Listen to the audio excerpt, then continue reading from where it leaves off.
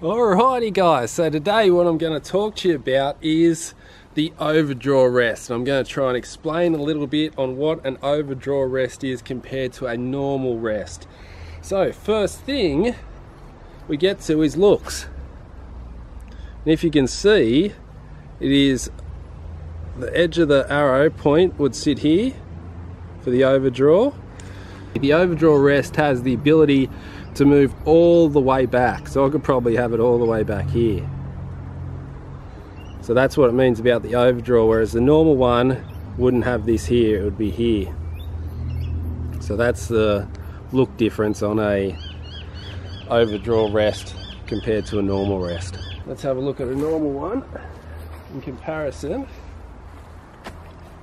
And you can see the burger hole is now, well, the arrow would sit right in line with the burger hole. So that would be a normal rest, and that would be the overdraw rest. Okay, so a little bit about on what the overdraw does and allows you to do.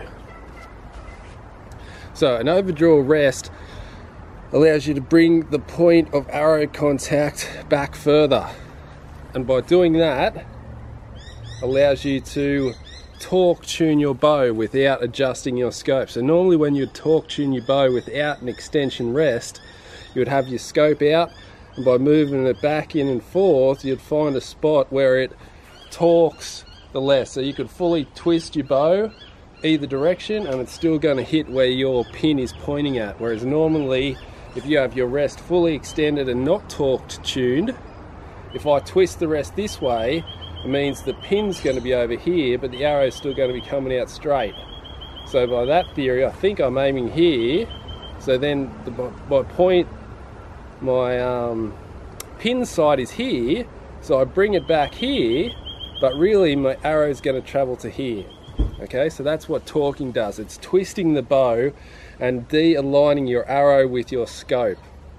So what the overdraw rest allows you to do, by moving it back and forth, you can find that if you're torquing it, so it's pointing over there now, the arrow will still go that direction. And I'm not really 100% sure on how this does this, when by moving this back should make the torquing worse, but I don't really understand it. But I am no physics genius or smart in any sense, so I'm sure someone would smarter than me could understand how torque tuning works, but I don't understand how it works, I just know it works. So that is a little bit about torque tuning and why a lot of pros are using an overdraw rest. Now another reason why you can use an overdraw rest is to shorten your arrow length. Now I have a 30-inch draw, but this is a 27-inch arrow.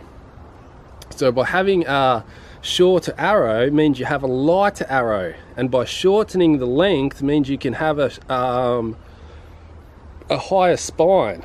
So just say if I was shooting 29 inches, I might need, so this arrow here is a 530 spine, okay, and it's 27 inches. Now if I was shooting at a 29 inch, I'd have to go down to say a 400 spine, and by going down to a 400 spine means I'm increasing that weight of the arrow. So it goes from say a two hypothetical numbers, it goes from say a 200 grain weight at 530 to a 250 grain weight at 400 spine. So by using a overdraw rest, you have the ability of making a lighter arrow to shoot out of your bow, because lighter the arrow, the less cast it makes, and the cast is the up and the down. So the lighter the arrow, the less it's going to travel up and down in its flight. A heavy arrow will come up and then come down. But the heavier the arrow too, the less it gets affected by the wind. So there's a catch-22, and I like to use a heavy arrow because then I know the only thing the wind's going to affect is me. So the wind might blow me over and I might shoot off because the wind blows me off, but if I know if I get a good shot and the wind hits the arrow, I know it's not going to blow the arrow off its course. So that's why I like to use a heavier arrow than a light arrow. But a lot of people like to use a lighter arrow, and that's one of the advantages of using the overdraw rest. So here I'll show you what I mean. So here I have the shoot off release, not the shoot off, sorry, the stand black pearl, and it comes with a little safety pin.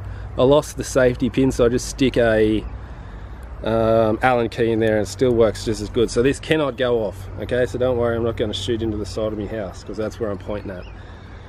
So, or into the neighbour's fence now. Okay, so now when I draw it back, you can see that I've still got plenty of arrow on that rest. But if it was a normal rest, it would slip way off the back.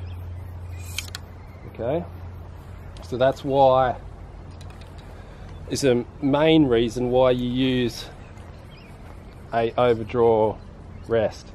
Now, as I said so this is a little follow-up on my last little arrow length video on why you use a overdraw rest. And let me just say that last arrow length video was for compounders. It didn't apply to recurvers. And if you want to see a good recurve arrow length video, look up NU Sensei. A great guy, he does great videos on archery, and he's a recurver. So if you got some recurve questions or need to know something about recurve, watch his videos because he's nearly got a video on everything. Absolute great guy. So this, my arrow length video was on compound, not recurve. And this is where it comes back to this too. So that's a little bit about that. So as you can see, it fits on there nicely now. Let me just say, after drawing the Hyot for a while now, that feels so different. Now, one thing about the overdraw rest is that they can be dangerous. And dangerous why? Is because that at full draw, when the arrow's on the rest, it can come back far enough that the arrow is sitting above my hand. Okay, so the arrow over here, and if it bumps off the rest, it'll come down into my hand, and you can shoot through your hand if you're not careful. That is why an overdraw rest can be dangerous if you're a beginner or really have a hard draw. And me, I really yank that bow back. It's a habit I'm trying to get out of slowly. I'm getting there slowly. But the thing is, if you draw back too hard, when you're drawing back, the arrow will start to bounce and then come off onto your hand. So if you've got a really heavy draw back and really like to punch into that valley, they're probably not the best idea because they're going to bounce off and you're going to get stuck in your hand and they're going to be hard to let down and let up. And I even have one of the crew members who's been writing a few comments has seen this happen. And I wouldn't want to see it happen, but 6 months before I joined the club, someone had an arrow blow up on them and go through the hand like in that picture. So it does happen, and it's not something that just happens randomly. It happens a hell of a lot. So you've got to be really careful with your archery. It's a very dangerous sport. So that is a little bit about the overdraw rest and what a overdraw rest is and does. So if you like this video, make sure you hit the like button, hit the subscribe button, hit all the other buttons, and I'll see you again soon for another video.